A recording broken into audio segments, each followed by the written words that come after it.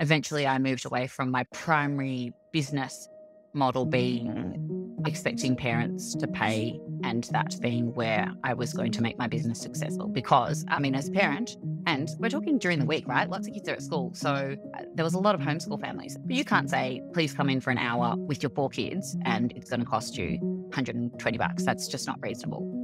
So then I started going into schools. And again, I got to a point where schools, that was capped too. Schools have a certain amount of budget that they can spend on incursions, on people coming in and running stuff.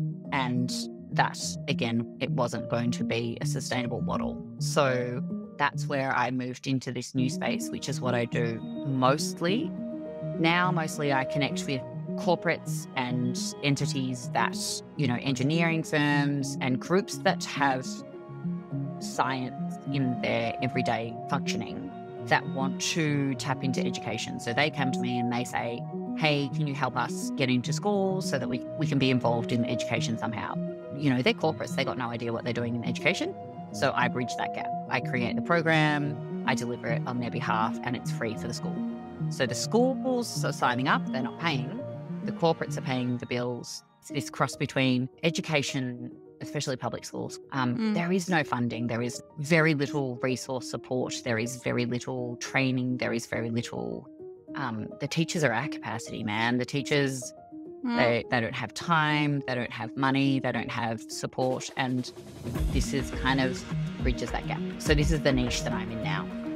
So you really bridge the passion bit and the people who needs it, but went where the money is, which is in corporate. Yeah. Very brilliant. How did you devise that?